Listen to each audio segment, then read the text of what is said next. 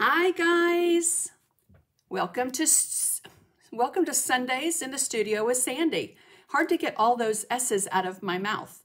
Hope you guys are having a great day so far. I'm so excited to share with you guys my springtime wreath and appreciate so many of you that got the e-packet and that are here to paint with me or watch and paint later.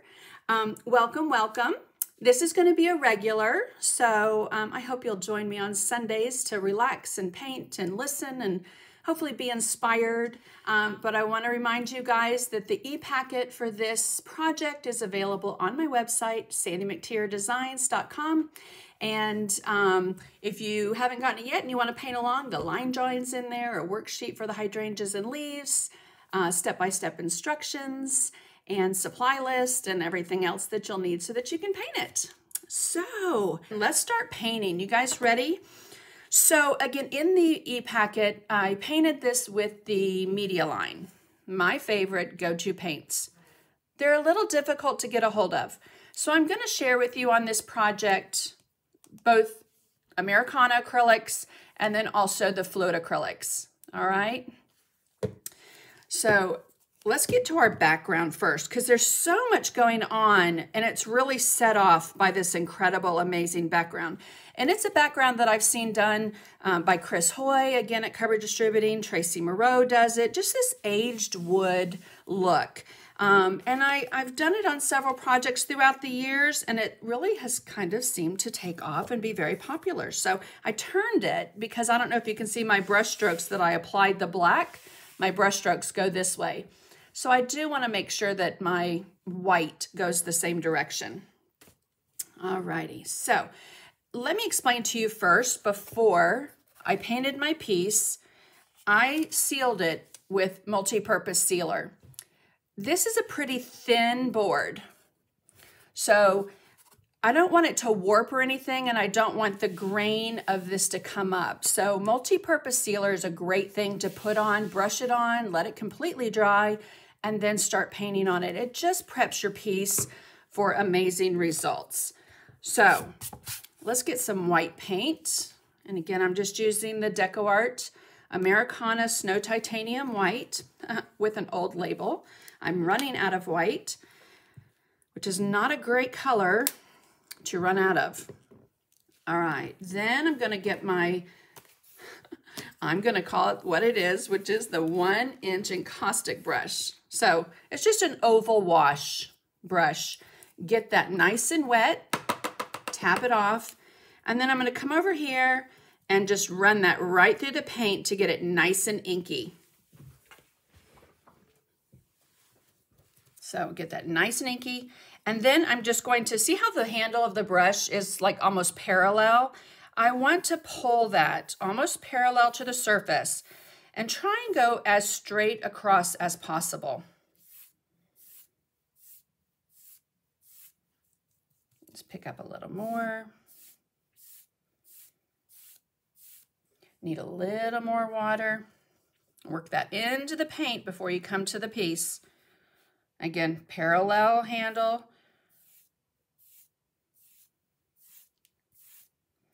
Now you'll start to notice, look how solid this is compared to where I'm leaving off. So what I'll do is flip my piece around and just pull a couple of strokes this direction. Not all the way down, but just to kind of cover up where I, left off with that brush. All right, and that striation, that's what you're going for, those black lines to show through. I also love doing this with a burnt umber or an asphaltum color background. You can also even do a green or an aqua to get that kind of aged green wood look. And I did that on a piece that was on the cover of the Decorative Painter magazine about 2 or 3 years ago. Maybe 2 years ago.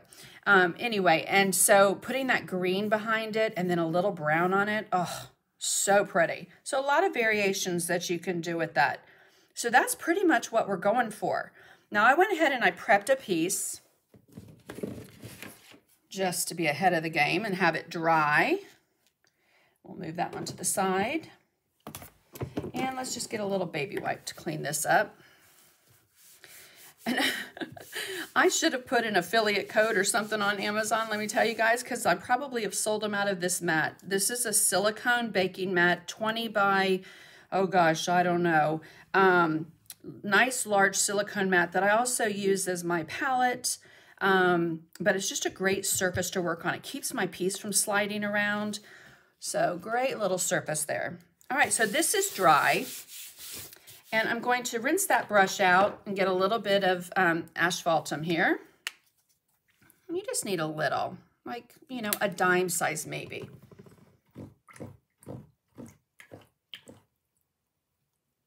All right. So a little more water. Come over here. Oops, wipe too much water off. Pick up some more water and work that into that asphaltum. Now on the finished one, notice how you can see some of that asphaltum coming here and there. I don't have it everywhere, but I just wanted to give that wood a little, that background a little bit more of a wood look. So come in again with my brush parallel, put a little bit of it in here and there, but not everywhere.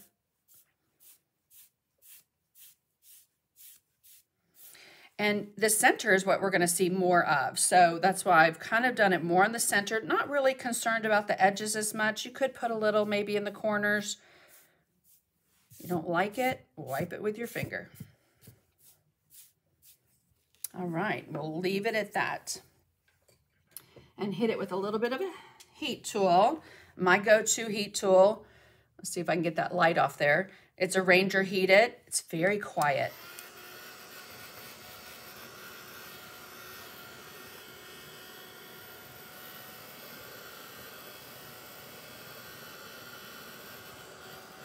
And I already have the pattern on the other side of this, but I do want to share something with you guys about patterns, especially when it comes to my hydrangeas and how they evolve and grow as I paint them.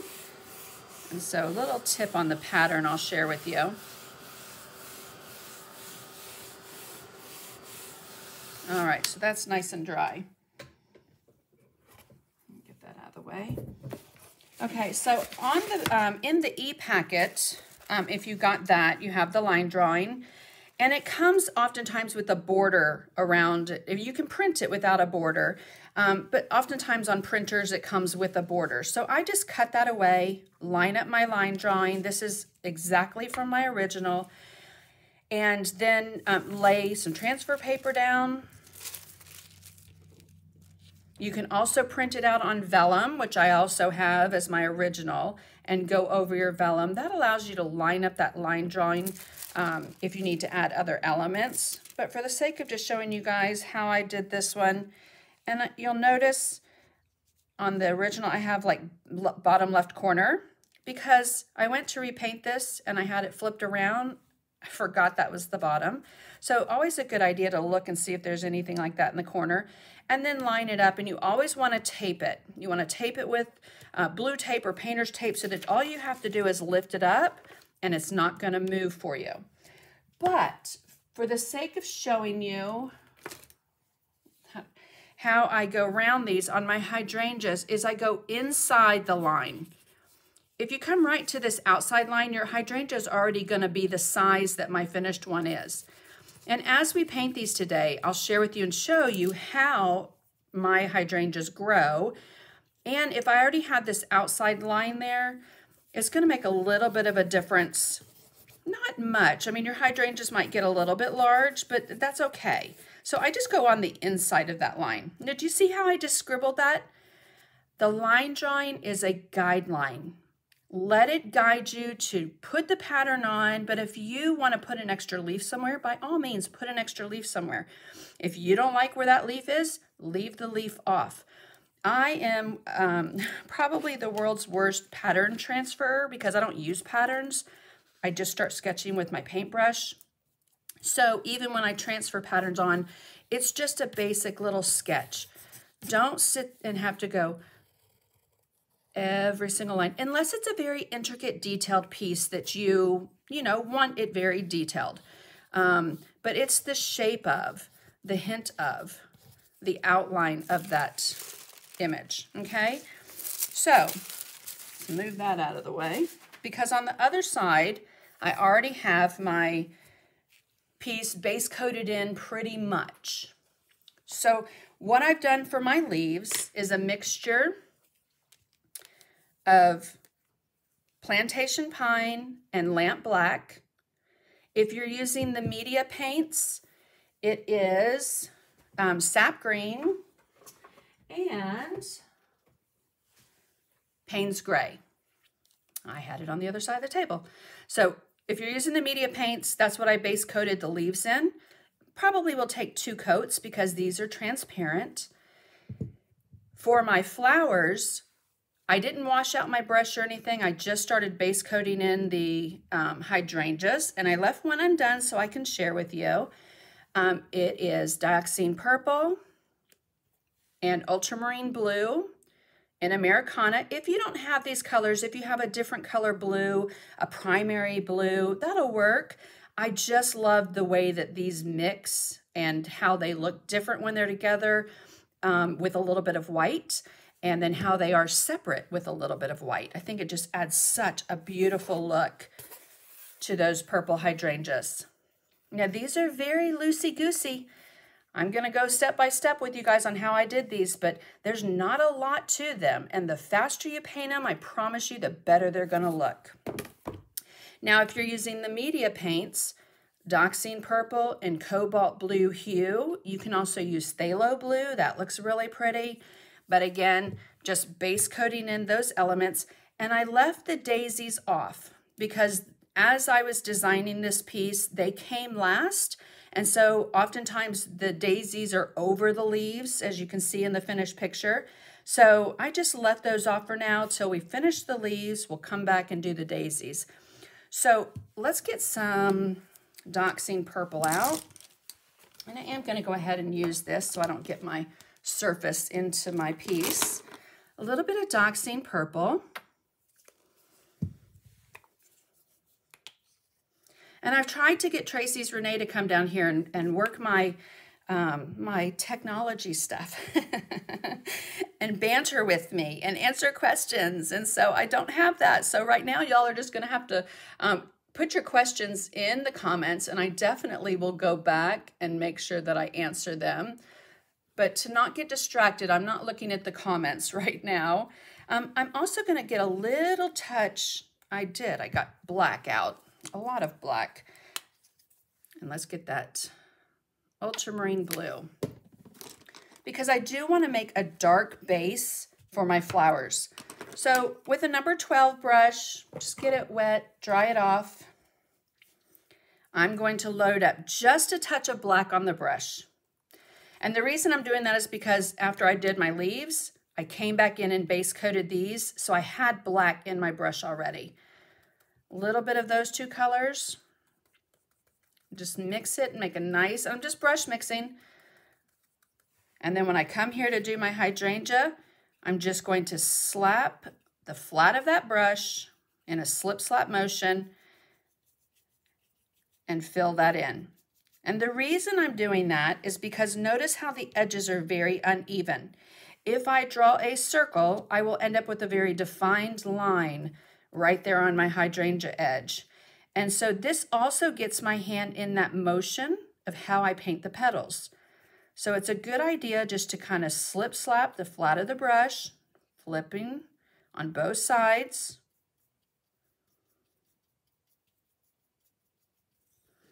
Push away anything back into the circle there, just like that. Okay, so see how nice and dark and rich that purple is. I'm just gonna leave it. So when we're starting to do the strokes, I'll share with you guys, but everything from the outside edge comes into the hydrangea. None of the strokes go out, because if they go out, you might get those frayed edges right there. So I always go into the ball, into that hydrangea ball. Any pencil lines or transfer lines left over, you can always come back and get rid of those. All right, so let's leave our flowers for right now. and move on to the leaves. I'm going to leave that so it can dry. And we're going to get out, I'm going to go ahead and use the media paint, but again, if you're using acrylic, plantation pine, or whatever green you have, I like my leaves to start out dark and then I add the light. So plantation pine and lamp black, or sap green and Payne's gray. The other thing, I like to work wet on wet, so I'm only going to do a leaf at a time.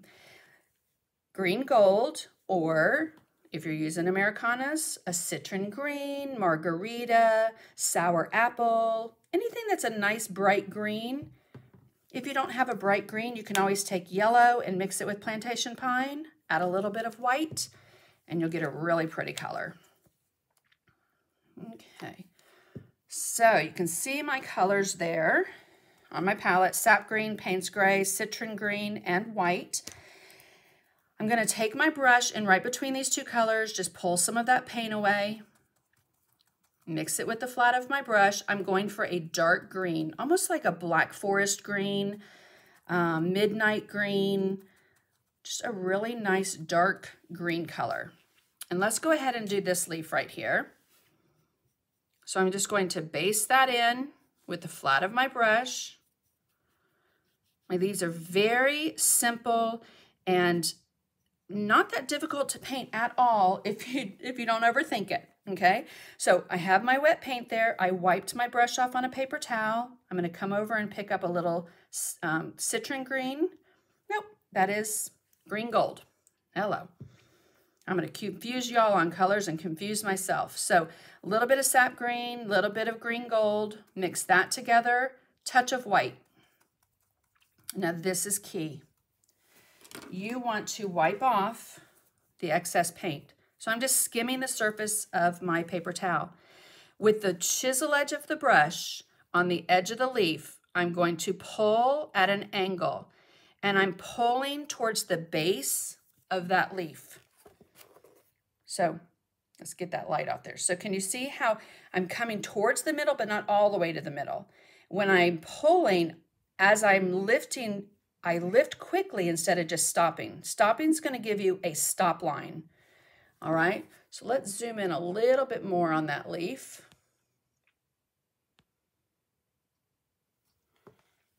There we go. So a little more light green color, swipe the paper towel.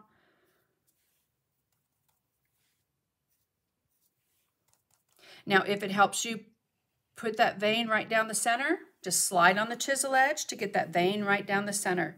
I'm going to pick up a little bit more of the citron, sap, and white. Swipe it across my paper towel. And do the other side. And again, right from the edge of the leaf, pulling at an angle towards the base of that leaf. Now, I will come back at the end as I'm adjusting my lights and darks, which is always a great idea at the very end of your project to hold it up, put it back, look at it from a distance, and see where you need to adjust those lights and darks. So I'll do all my leaves the same exact way, come back and bump that color up just a little bit on the highlighted side of the leaf, which would be over here. So just a little bit more. Now, a tip if you go too far. So if you come all the way into the center with that color, the fix will be to take that dark color back out. So sap green and Payne's gray, start at the center, and you're just going to pull out at an angle. And that will regain some of that dark color. Okay, so nothing real exact, just a small little touch of light color. It's in the shape of the leaf. It's got the color of leaves. And I love doing my leaves this way. Okay, so let's go ahead and do a couple of more. Payne's gray, sap green. I just wiped off that light color because I don't want that in my brush at all when I'm doing my base dark color. Wipe off the brush. Sap green, green gold, a little bit of white. Swipe it across the paper towel and get that right on the edge. And I'm pulling at an angle.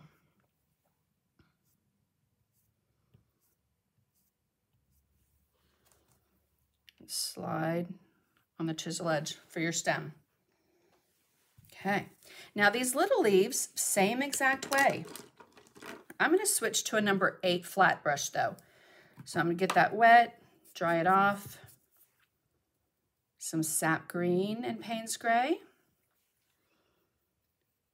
Base that in. Wipe off my brush. Some sap green, green gold, touch of white.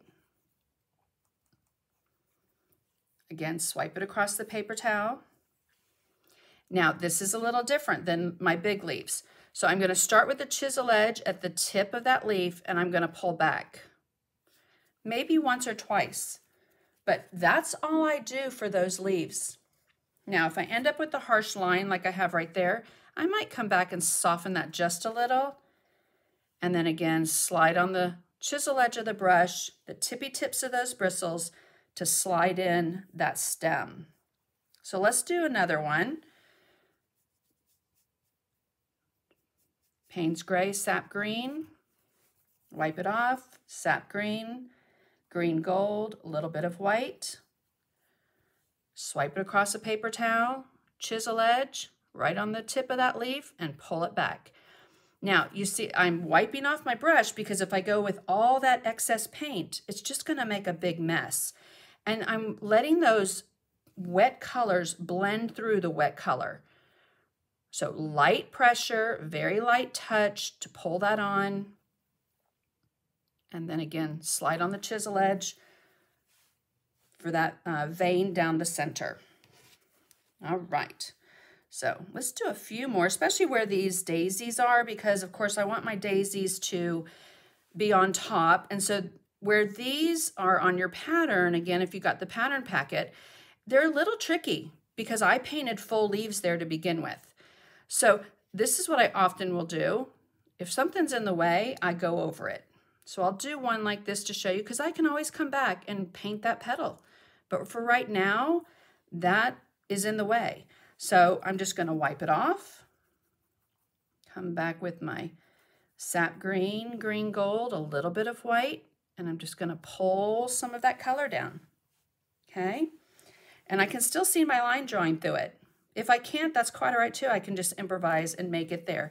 Something like this that's a little more buried is I'm going to base coat it in, and since I can't see the whole leaf, it's just going to get the touch of color. So just a little bit of that light color. Oops, I wiped off too much. Okay, because what's going to happen is it's going to look like all these leaves. So don't get hung up on, oh, I have to pull it from here and go towards, no, you just have to add it where you can, or again, paint the whole leaf, take away some of the line drawing, come back and improvise and put it in, or you can lay your pattern back down. Just a few little strokes, the hint of color, the impression of a leaf, nothing super exact. A little bit more of that light color right from the edge, just like that. Now my little sticks for my wreath, I used a little asphaltum. I had a little bit of the leaf color in my brush, so you might see it's a little bit darker, but that's pretty much what I did for them and left it. They're not really that big of a part of this design, but I felt like it needed some filler to, how is it attached? So again, the look of little twigs and stems. Let's go ahead and move down here where we have these little leaves. And what's funny, when I base coat my leaves, let's move up just a bit. I base coat from the base of the leaf to the tip. When I come back with my color, I go from the tip towards the base. And I do that because I want the tip to be brighter and the base to be darker. If I started here with that light color, all that at the base of the leaf would be super light. So I'm going to pull that light color down, Try not to go over it too many times. If you do, you tend to lose the prettiness of that light color feathering through the dark. Okay, and I'll wisp that right down there. Okay, so a little bit more on the smaller leaves where we're going to have our daisies. Wipe off, pick up a little bit of that light color. And I do want to show you real quick, again, I'll do it on a piece of paper for you. Sometimes it's easier to see it away from all that color. Okay, so basic leaf, right? Slide on the chisel, pull in a stem. When I go to pull that lighter color on, watch where I'm lifting my brush. So about right, not just before halfway or just past halfway. So I'm gonna pull it and I'm gonna feather it. Pull it and feather it. So I'm flicking the brush with some control. I don't want to just flick it or I'll end up with something like that. But I am on the edge with the chisel edge on the edge of the brush and I'm flicking it and I'm following the shape of that leaf. Okay. Here's a cool way to do them as well. This is a Trudy beard trick that I learned years ago. You go down one side of the leaf with the light and then come back in the center and go out towards the edge on the other side of the leaf. And then again, you can pull that vein right down the center. Okay, just gives you a little bit of a different look. So I painted all these in dark already, but then stepped away. So again, wet on wet is my preferred method. Unless I'm going to do a little dry brushing, pick up that light color, again, swipe it on. Pull in those veins. And when you pull that vein, the handle of your brush, you want it straight up into the sky. So when you pull it, think of it like you're ice skating. You're ice skating on those bristles. Now, when you ice skate, you don't want to lean forward. You don't want to lean back.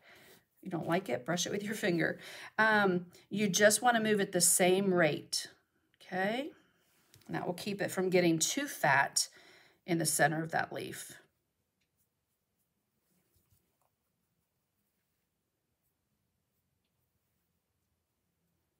A little bit more, again, sap green, green gold, little bit of white, swipe it across your paper towel.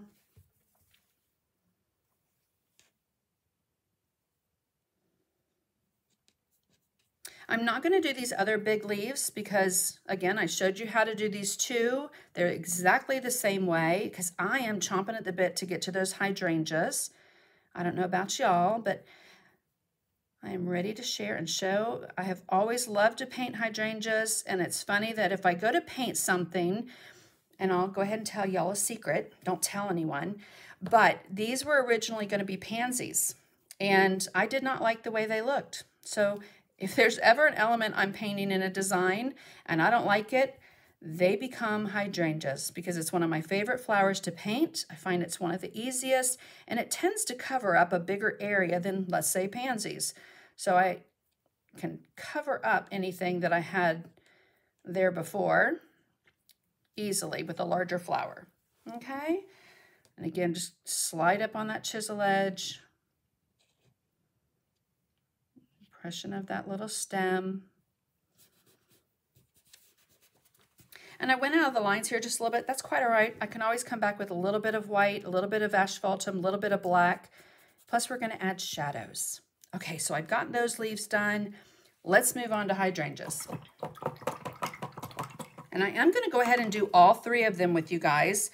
Again, the step-by-step instructions come with a little worksheet. So I put this one in a page protector, and you can practice the strokes on the page protector and wipe it off. But that gives you kind of the look of that stroke a little bit better. But I figure by the time we get to the third one, you'll kind of start seeing the hang of that flick of the brush, that not exact stroke, and how easy they really are to paint. So I'm going to use the media paints, the Doxine Purple, cobalt blue hue. If you're using Americana, Doxine purple, and whatever other blue, you can use ultramarine blue. I just love the vibrancy of the fluid acrylics. Same exact technique, just a different paint. These have a higher pigment load, and so they're going to be brighter. And the only way I can explain it is like when you go to put a nice varnish, like a satin varnish on a piece, oftentimes that brings, well, not oftentimes, it always brings the color up. So your colors are going to be a little bit brighter. You almost automatically get them with the fluid acrylics. So I'm going to use my number 12. Am I going to use my number 12? I'm going to use my number 8 because I want to control. Let's move that one down and do that first. I want to control these petals. So I'm going to pick up a little bit. Let's get my palette over here so you can see that. Okay. And let's get a little more white. I'm going to put a little white there and a little white there. So pick up both colors on the brush. Don't mix it down to one color. And I'm going to re-wet. Just see how I'm slip-slapping this brush. I'm going to do one here, and then I'm going to go to the white card and show you. Now, I also have a very loose grip on my brush.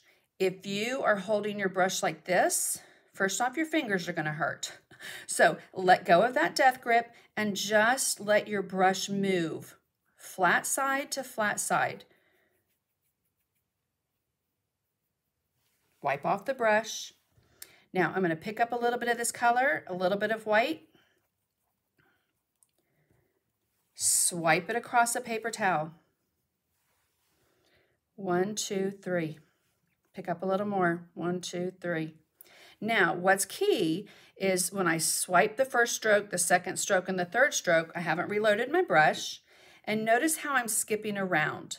So if I stay in one place, at the top all the way to the bottom, my strokes are going to look too uniformed, and I'm going to cover up all the dark in the background. So I want to swipe, swipe, swipe. See, they don't even touch. I like that you've got 3 strokes that come toward each other, but they're not touching. So a little bit more of that color, a little bit more white. Mix that in. 1, 2, 3. Again, remember, outside in. Pick up a little bit more. Just very, very loose strokes. I'm using somewhat of the corner, which again, I'm going to show you on the white card in just a minute. But even if you just use the flat of the brush, a very short stroke, you'll still get a pretty petal when they all come together. Now, let me hold this up so you can see. I'm already look at all those different colors. And that's because my base was wet. What I'm doing right now has a little bit of paint on it, so it's going to slide on and pick up those colors. Now let's go to blue and white. And this blue it gives you a little bit of a periwinkle look. So now I'll kind of come back up in here and start overlapping. And I'm doing 3 strokes, but sometimes I might just do 1. Might just need a stroke right there.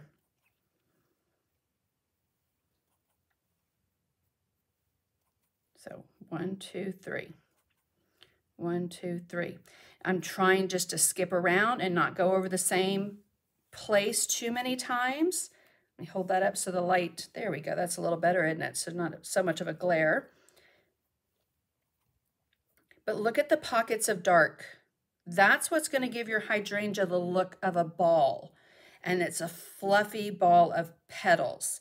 Now, hydrangeas, the 4 petals for each little blossom that's on that ball of hydrangea, if I'm saying that correctly, I don't want to sit there and make 4 petals for each one. So I will make a couple, let's get a little more blue in there, that have 4 petals. And that will give the illusion that all of them have 4 petals. Okay, now look what I did right here. See how muddy that is? All you have to do is come back with your original colors slide in, take some of that space away. Okay. So a little more blue, a little more purple, a little white. And then I just start to try and look and see if there's anywhere that needs to be rounded out, fixed, coming from the outside edge. You want this to be very uneven. Nothing straight, which I see a straight line, so I'm going to show you how to fix it. But you want these petals to come out. So even on this leaf that, you know, if once it's painted, I'll come out so that, again, it gives the illusion that all those petals are just kind of flowy instead of very tight and manicured in that hydrangea. Now, right here, see this very straight line? And they all go the same direction. So the best way to fix that is go the opposite direction and just overlap to take away that straight line. And oftentimes I'll even change the color. So maybe a little different than how you've painted hydrangeas before. I'm not doing an exact precise stroke, but it really is just the swipe of the brush. And once you practice that and play around with it, it gets so much easier when you just swoop, swoop, swoop. 1, 2, 3. Now this lone guy out here needs a little petal. And then maybe a little one right there. Okay?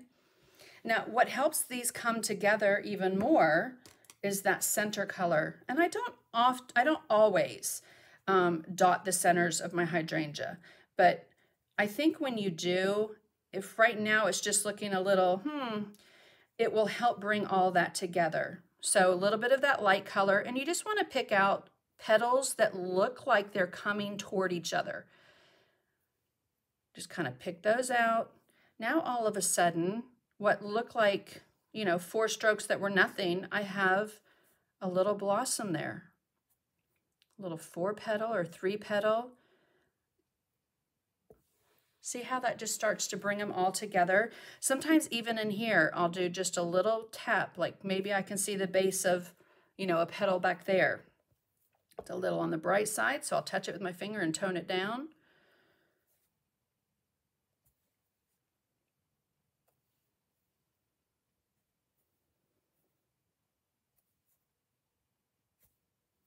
Okay, so just dot, dot, dot. Haven't reloaded my brush. I'm using this number 2 round, which I love because it holds so much paint. Just tiny little dots. Okay. Easy peasy, right? So let's go to a little card here so I can show you on something white. And I'll slow it down, give you the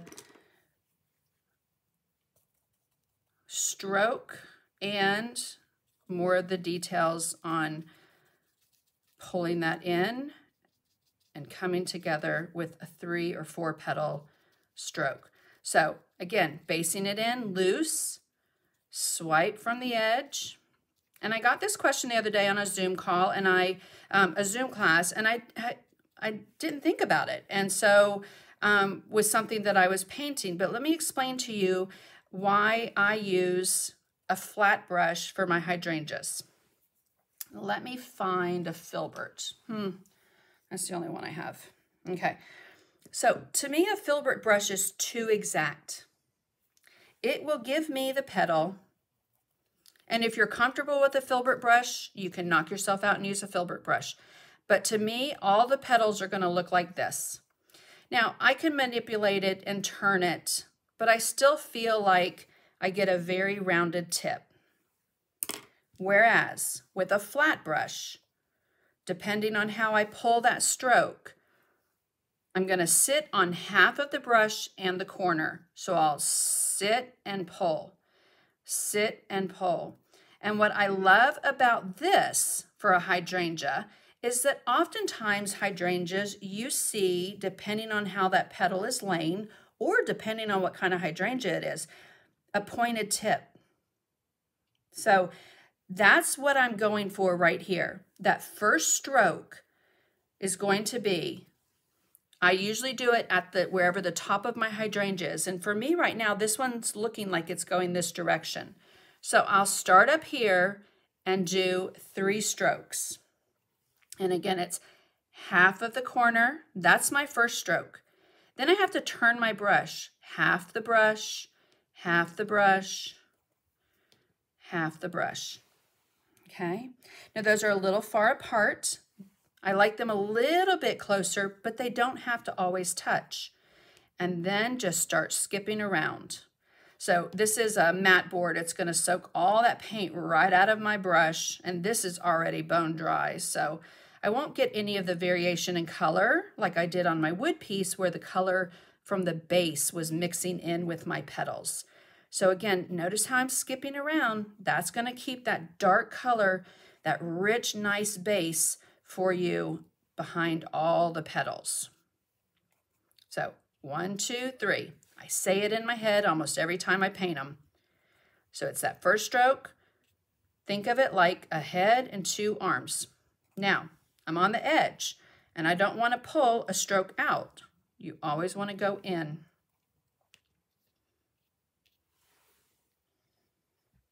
Okay, so hopefully that will make a little more sense away from all the color on our piece.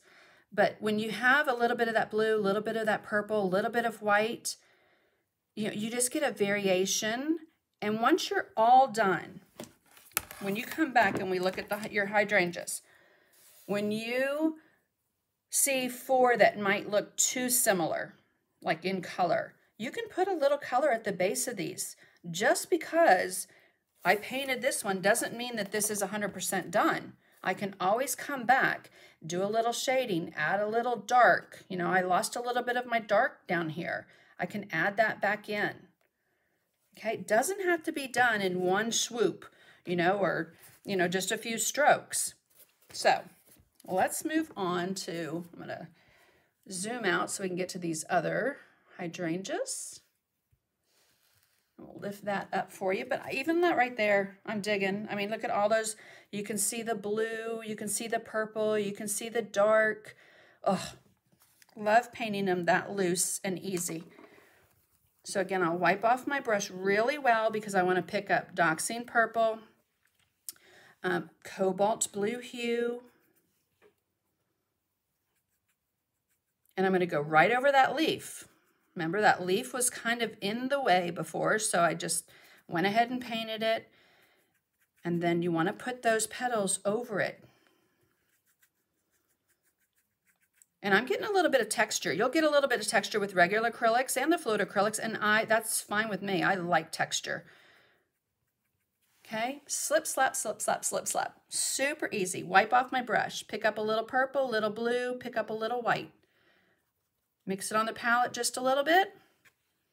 1, 2, 3. 1, 2, 3. 1, 2, 3. Now, let me point this out too. If my first stroke starts there, I want to pull one from the left and one from the right. Maybe even from the bottom, okay? But what I don't want to do is 1, 2, 3.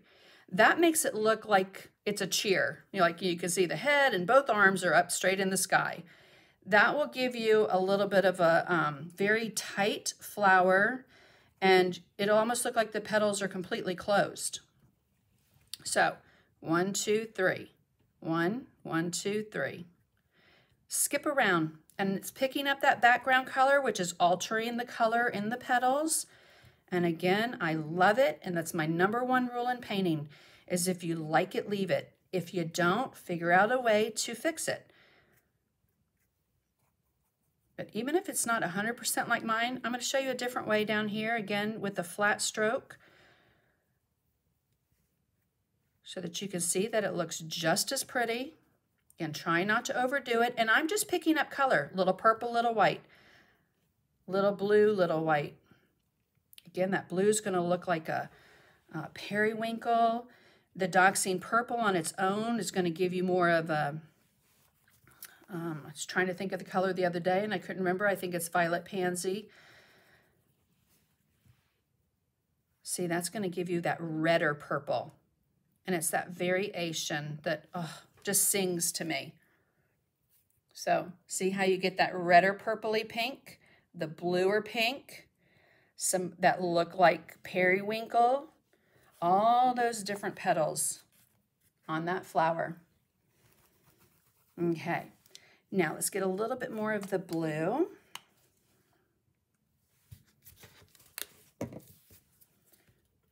Pick up purple, blue. Again, I have a generous amount on my number 8 flat. Slip slap it.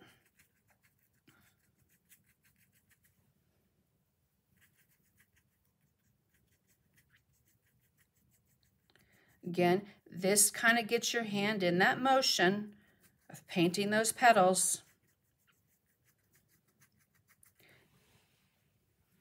If I could give any tip to help you on these, that's the number one, is to don't overthink it. Don't overthink it and don't overwork it. If you put too many petals, and I often do this when I paint my hydrangeas, I'll put too many petals in and then I have to put the dark over it again and then paint fewer petals. It's so much easier to do that than sitting there trying to go in between and fix with the dark color. But try not to paint too many clusters. So I'm going to show you guys the flat of the brush now. So if I use the flat of the brush, see how pretty those are? I'm just tap, tap, tap.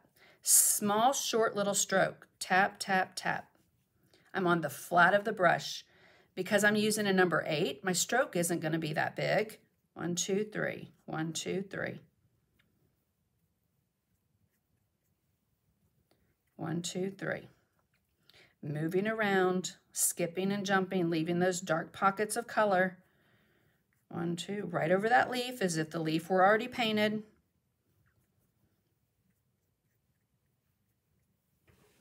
Okay, look how quick and easy that was. Just with the flat of the brush. Okay, nothing difficult, nothing hard. It is. Flat, flat, flat. And look how pretty, you know, by the direction I'm pulling it, my petal then looks like maybe it's a little cupped because I'm using the flat brush. When you pull it from the side, when you get the corner look, not like that. And you get a little bit of that tip. Again, one reason I use the flat brush, among others. I just like the way it moves for me. Okay, so this one's needing a little bit more on the blue tone. Let's hold that up just a little bit. See, they're all kind of looking the same. So I'll skip around and add this color here and there, but not everywhere. I want my lightest, brightest to be kind of wherever my little highlighted area is, but not all exactly the same color. So come in and switch it up if you need a little purple, if you need a little blue. And on those, I do like to make it look like they've got 4 petals. Okay.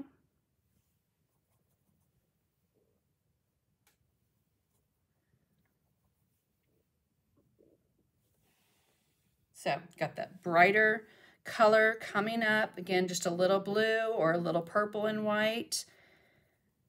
But look at my palette here. This is exactly what you're going to do. Just play around with color. A little bit of this, a little bit of this, add some white and go. If you want to add a little bit more of that red or purple, just the dioxazine purple and white is going to give you that.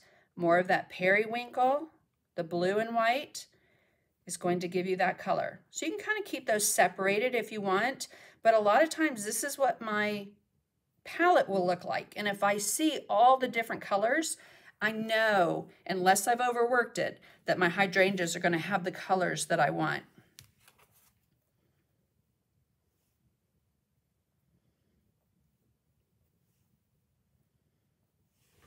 Okay, just like that.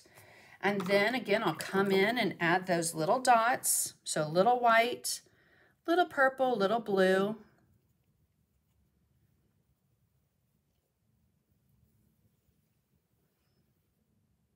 Just kind of dot, dot, dot, pick out places. There, try and get that glare off there for you. Pick out places that look like 4 petals come together. And if you're just joining, welcome. This will be on my Facebook page here and recorded, so you can come back and watch. It will also be on my YouTube channel. So if you guys would be so kind as to go on over to my YouTube channel and give that a subscribe, that would be, give that a subscribe. I was going to say a thumbs up, but you don't do that on YouTube, do you? If you'll hit the subscribe button over on YouTube. I will have some more there, and most likely we'll be doing a couple of lives from there. So let's see. Now this helps you too when you start to dot these. Let's get rid of that. When I start to dot, look what I have right here. I've got a very large section that needs a petal. So I just come back in, a little bit of color, put a little petal right there. Okay. So this is kind of that final little thing. I will add these here and there, but it also can point out things that maybe need a little something like that little petal there. Let's pick out. Just kind of dot, dot, dot, dot, dot. And if you're on really light petals, you can come back with a little bit of dark first for your center with a little couple taps of dark, and then highlight it. See, like that one's exactly the same. So I need a little bit more white to bring out those dots.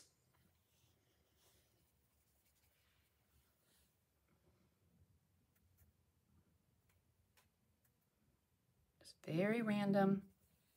You get to decide which ones are 4 petal looking. Same thing, I need a little something right there.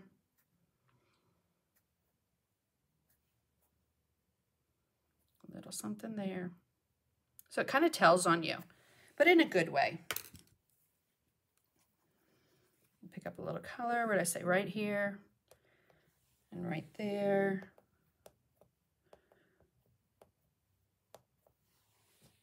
Okay, another thing is I don't really have a lot of very dark along the edge. So that doesn't mean I might not have a darker petal in some places, but our base color that we started with, if you see a big area where you have a lot of that base color, like I don't mind when it's this little, but if I have a bigger area, sometimes I'll just swipe a little petal over it. Okay, so you don't see that outline or ridge that we started with.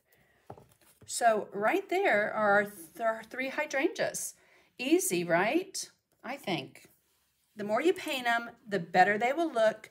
The faster you paint them, I promise you, the better they will look. Now let's move on to our daisies. So let's zoom in here just a tad. And just like I am with my hydrangeas, I'm very loose with my daisies. So I'm going to rinse out that brush, get a little bit more white. And I'll just use some titanium white. Okay, let's rinse that brush out really well.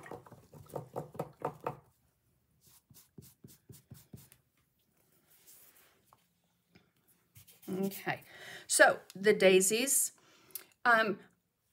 A lot of times I'll start out with the Payne's Gray and just paint in my daisies, but I already kind of have this on this wood background, and if some showed through, I was fine with that too.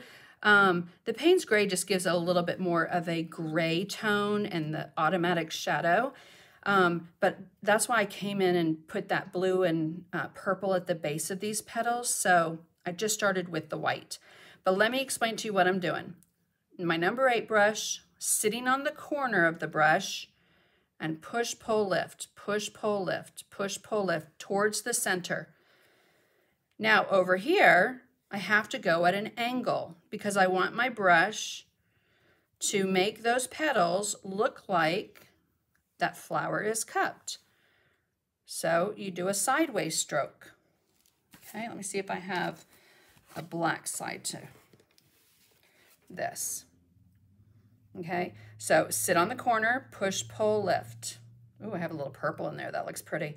push, pull, lift, push, pull, lift, push, pull, lift. Now see that lift, as you lift, you're pulling.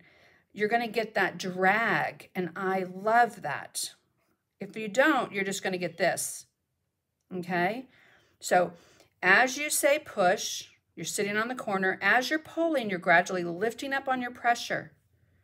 And then I can come in here with little squatty strokes, again, to give that illusion that that daisy is cupped, instead of all of them looking, you know, exactly like a clock with the petals straight out. So move my palette here so I can turn that. And again, push, pull, lift, push, pull, lift, push, pull, lift, push, pull, lift, right over those leaves. Ooh, get a little too much purple in there. I want to save that. Push, pull, lift. Now let me look at my original and see, yep, this one does go up. So I'm just going to swoop on the corner, swoop on the corner. Now this one hangs down. And let's go ahead and finish this one right here. This one hangs down as well. But you're going to sit on the corner and push up. Sit on the corner, push up, push up. Okay. Now see how I turn that around? Because it's easier for me to pull the stroke this way. So don't be afraid to turn your piece. I used to be a stickler about not turning my piece. I felt like I could turn my wrist and maneuver my wrist, but I mean, that's just too much pressure. If you need to turn your piece, turn your piece. A couple little strokes. Now when you turn that over, let's finish that one off right there. That flower's looking down, right? That one's looking up. So again, following the direction of those petals, and I always, pretty much always, start with that petal in the center and then work my way around. It just helps me evenly space those petals and give them the direction and shape that I am going for. And again, I love to use the flat brush because every now and then if I get a little bit of a point, I'm happy with that. They don't all look exactly the same shape as that filbert brush. That's just a personal choice. And if you've taken a class from me, oftentimes I will say my least favorite brush in the universe is a filbert brush. Let's get over here. This one has just tiny squatty little petals. Try not to get into my palette here. Now, notice how my brush is starting to get a little fat.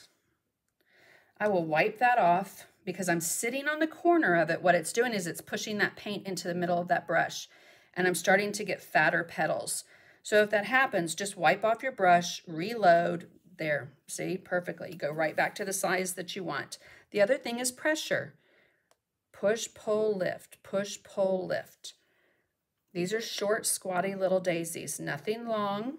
If they were longer, my pull would be longer. And I say that in my head every time I paint them. Push, pull, lift. Push, push, pull, lift.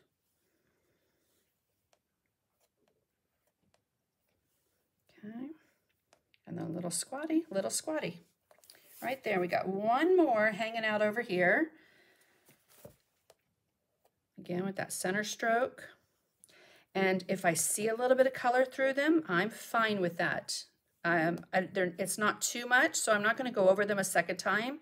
But if you feel like you need to make yours a little bit more white, by all means, you can go over them a second time. Okay? Except this one. Look how you can see all of that line drawing. That would bug me. So I am going to go over that one.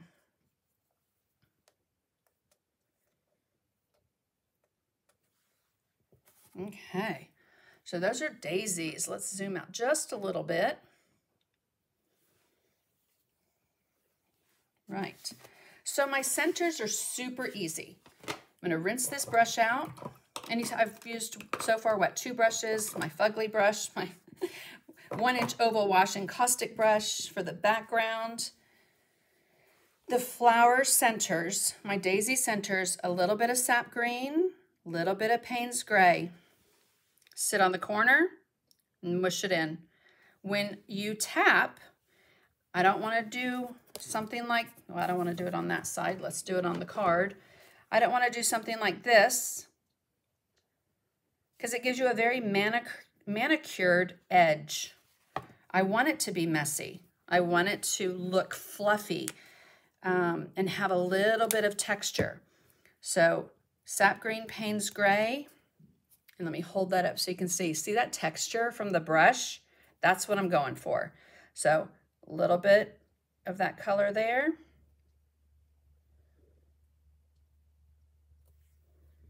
Try and avoid straight lines anywhere. Just kind of sit on that corner. And if you do, like I do sometimes on these back petals, if you get a little color on there, you can always come back and repaint them white. Okay, so sit on the corner and just kind of tap, tap, tap, especially right around that top where it meets the base of those petals. You want this to, and those white, my white must be really thin because first off, it's old. I'm running out of white paint, but I can see quite a bit of those lines. So again, when you're doing it, if you have that, you can just go over them a second time. Okay, just like that, tap, tap, tap, tap, tap. Oh, and I left one off, but I'm not gonna paint it. I'm just gonna leave it for right now. Okay, so let's wipe that off. And let's go to the angle brush. So with a 3/8 angle, little bit of moisture in my brush. I'm gonna pick up a little bit of Doxine purple on the toe. If you're not familiar with using an angle brush, it has a heel and a toe. The toe is the longer part, the heel is the shorter part. One of my favorite brushes to use. Just love it. And love how you can control where to put that paint. So a little purple, a little blue, tap it on my palette here, just kind of work that in, turn your brush over. And I typically don't do this with my brush because the paint will migrate over and I want to control it. So control how you're loading that.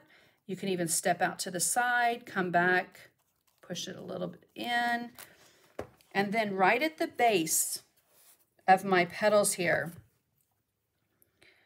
I want to just slide that color around. Oops, I took a little too much moisture out. Let's zoom in there for you. Little bit of color right at the base of those petals. Now, notice how I'm not pulling the stroke. It's a small little shimmy. I'm laying that color in with a little bit of a zigzag because I want there to be some lines. I want it to be uneven. I don't want there to be a dome of purple and blue right above that flower center. And I'll show you a way to fix it if you go too high. Okay, but look how that just makes those daisies pop. I love the way that just, I just love the way it makes it glow, and it ties it into the hydrangeas. So I'm not going to do all of them. I am going to come over to the petals again and show you that, you know, if you get too far out on your purple, you can always come back in with a little bit of white and just, oop, too much paint, repull your petals, and it will take some of that away, okay? If it takes it too much away, like I just did, you can come back in and add a little bit. Okay. Now for the centers, oh, just dropped water on there. For the centers, I am going to pick up on my number 8 brush. I'm going to get that nice and dry. I'm going to pick up a little sap green, a little green gold right on the corner. Tap that in. Pick up some white. Work that in. Makes a nice candy apple green color. And I'm just going to give a little bit of a tap on that center with the corner. And again, the reason I love using this little flat brush, the size 8, is I can control where that paint goes. I used to use like a scruffy brush, but I didn't feel like I had the control to put the paint where I want it to go. Okay, and I do want there to be some texture in there. So I'll go ahead and put some at the base there. I'm going to pick up just a touch of Payne's Gray right at the base of that petal. I mean, excuse me, of that center. I just got paint on the petal. Okay, and a little bit of Payne's Gray on the corner of the brush. I'll come in and just do kind of like a small little U. Wipe it off. Just kind of soften that out. But notice how that just gave that center, you know, a center. I'm going to pick up, let's get some more white here.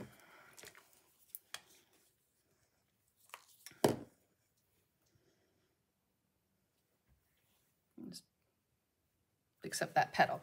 Okay, this is another thing when I'm painting my daisies. So because these are hanging down, if I want these to be more, oops, got green in there. If I want those to stand out more and give my flower even more shape and make it look like these petals are closer to me, I would paint, let's go to this one. I would paint these brighter and whiter and these not as white. Okay, they'd have a little bit of gray to them like they do. Paint these top ones. And then maybe just a little bit on the tips, but not all the way down. Okay, so doing that again helps with that cupped look for your flowers. Now, let's come into the hydrangea here, and I'm going to show you, like I did on these, at the base of that petal is exactly what I did for the daisy. So these right here all look the same. So I'm going to pick up again on my angle brush a little purple, little blue, work that in, and I'll come right at the base there. Oops, too much paint on my brush, and put that right at the base of these petals. And again, not pulling it, it's a little bit of a zigzag shimmy. A little shimmy with that brush to put that at the base. Now look how much better that looks.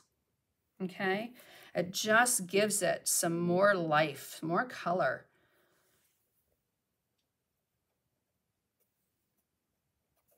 And you might not need this. Your petal color might be fine, but if you find that they all look the same, come back in and add just a little bit at the base. Or you might feel like you need to add a little brightness to the tip, which you can do the same exact way, but use a little bit of white with that blue and purple. Okay. And then right in here, I'm going to add just a little bit more of that dark color. Let's take away right in here. That petal got a little long. All those little fixes that help. And I'll come back in and paint just a little stroke right there. Okay. Now let's talk about shadows. Let's take a deep breath. Are y'all still breathing? I have to remind myself sometimes to breathe and not hold my breath. So on here, I do have some kind of some drop shadows here and there, not on everything, just in places. Let's go down here on the leaves. You can see that little drop shadow. I love this little corner right here with those very subtle soft leaves, and you can see some drop shadow leaves right in there. And so I'm going to do that again with the number 8 flat brush. Get my brush wet. Let's get some Payne's Gray. And regardless of what kind of paint I'm painting with on a project, my favorite paints to float shadows with are the fluid acrylics because they're transparent. So to me, you know, you can use water with your Americanas. The fluid acrylics with some water, to me, are just going to give you a prettier shadow. So with these, I'm going to see if I wiped too much off. No, that's good. And come out, give it a little bit of a tip, So I have water in my brush. Well, for the camera, it's looking like it's a little too thin. So let me just add a little more color. Okay, see that little shadow right there? You can come right up underneath the petals.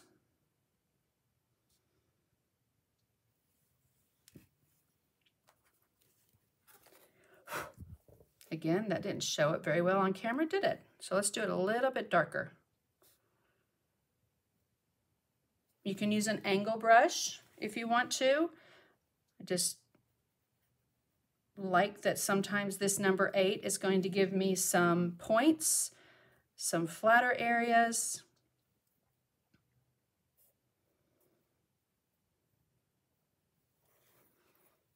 Come down and add a little one right there. The trick with these is to not go over them too many times, okay? If you go over it too many times, what's going to happen is you're going to lift the color and it's going to make a harsh line for you. But I have water in my brush, a little bit of paint.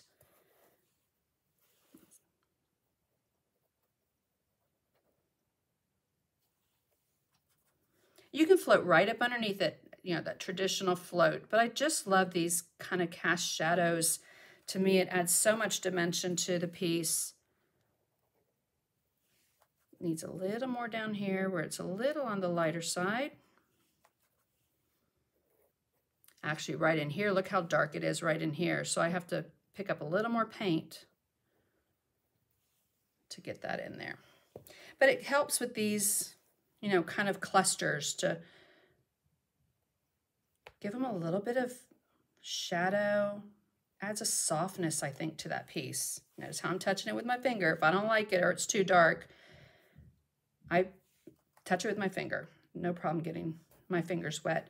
In fact, I always say that if you don't have paint on your hand when you're done painting, you didn't have enough fun. It's supposed to be fun.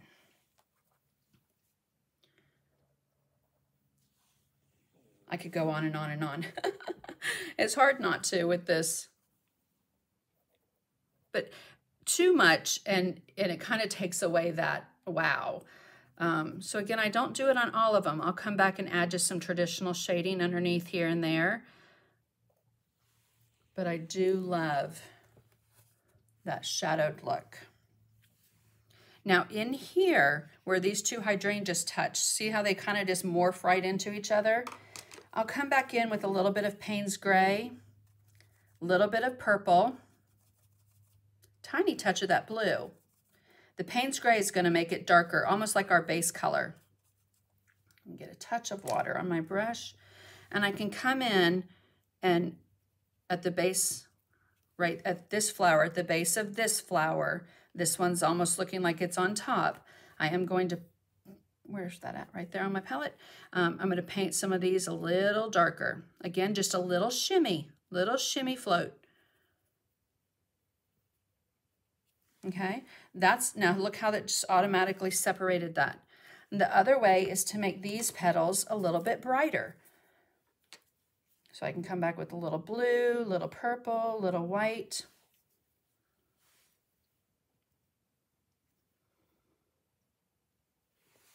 Okay, now puts that flower on top of that flower.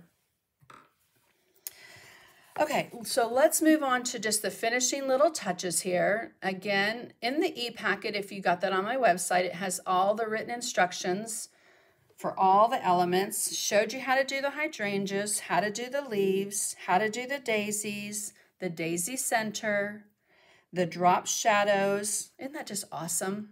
It's so effective, so cool. So I am finishing touches. I like to add a little bit of a line to my leaves. I don't know, I just think it loosens them up even more. So sap green, little green gold, and white. And I'll just mix that together. I'm using my number 2 round or a liner brush. If that's what you have. Just get a nice little inky puddle there. And then I'm going to pull. So typically I'll pull from here. Oops, got water on there. That would not be good. And just very loosely give it a little bit of a wiggle, a little bit of an outline. but not a straight outline. And I'll also come back and bump up the color. I don't like it as bright at the base of the vein, so I'll oftentimes push up right there. But depending on how the leaf is, sometimes I have to start at the tip.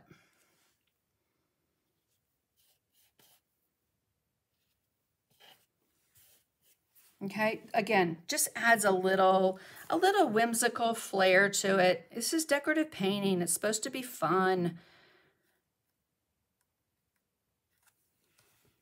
Okay. Little wiggle.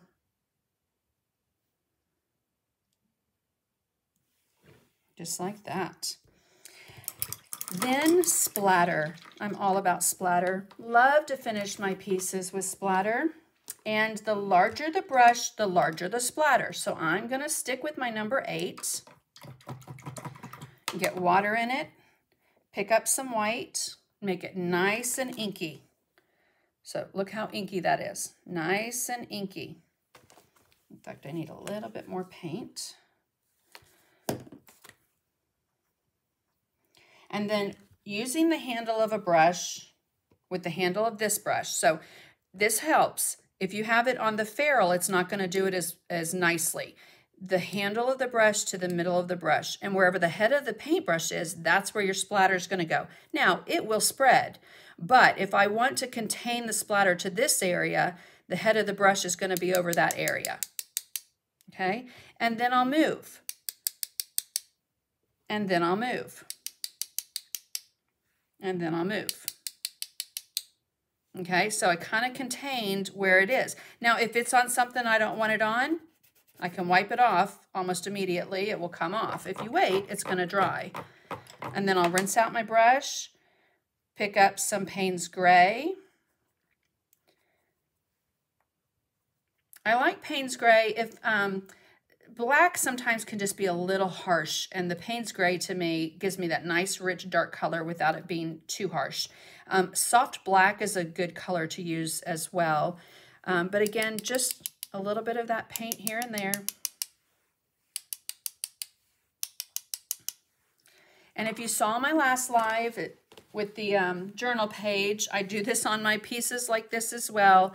I like to come back with the paper towel, lay and touch. And then I'm going to flip it over, lay and touch. And what that will do is it gives your splatter a stained look instead of a very heavy splattered look. And I have to tell you guys, I learned that from Kelly Hornig.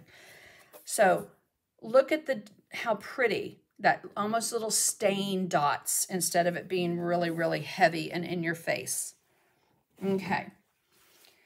So last little bit is the border. And I wanted to give this, you know, on photo editing programs, how you can get that little vignette look where you either have a frosted edge or a dark edge. So I'm going to use the Payne's Gray and a baby wipe. Let me just zoom out here just a little so I get the entire board there. Okay. So with a baby wipe, I'm going to wrap my finger around the baby wipe and keep the rest in the palm of my hand. I'm going to pick up some Payne's Gray, and I'm going to run that on my finger, back and forth. Now this is key. You want your palm on the inside of your piece. If you start at the edge, you're going to get a very distinct harsh line. So go right around the edge, and I like to round the corners. And you don't want to go over this too many times. If you go over it too many times, meaning you sit there and go over that same side, it will start to lift on you and give you a really harsh look. So just keep moving. You can always come back and add more if you want to deepen that color. But I do this on my journal pages. I do this on my projects, sometimes with white or off-white or asphaltum. Okay, just to give it a nice framed in look. Need a little more paint.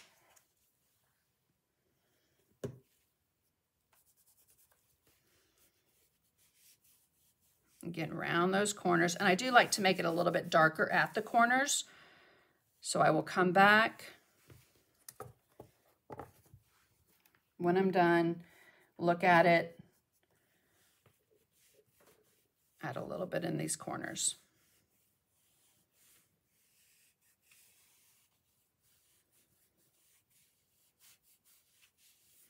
All right. And you end up with your piece like this, with our hydrangeas, our daisies, those tiny little, you know, fluid lines on the leaves, the drop shadows, some shading in our hydrangeas, that vignette around the edge. All right, and don't forget you can get brushes from Dynasty brushes. You can get from the Brush Guys. You can also find them on Marine Baker, and also jillybean.net has them. And then the fluid acrylics. I know I get this question all the time. Again, they're difficult to find right now because of COVID. So you can find some of those on Marine Baker's website. I found some on Amazon. You will be able to find the Americanas and some of the fluid acrylics still on decoart. Didn't know if you know, they have a store. You can go on to decoart.com and shop. And then also where I got the surface and where you can also find Americana and the fluid acrylics in some colors is cdwood.com. Okay, so I'm gonna come back up here. Next Sunday, my Facebook Live is going to be at 4 p.m. and I will share information of what we're going to do early in the week, I hope, and get that e-packet posted on the website. So I hope you guys had fun. Thank you so much for joining me and for painting this piece with me. Again, you can find the e-packet on my website. I email it to you right away just about after you order it. And if you have any questions at all, you can email and let me know. You guys have a fantastic, fabulous day. Thank you so, so much for joining me. Bye.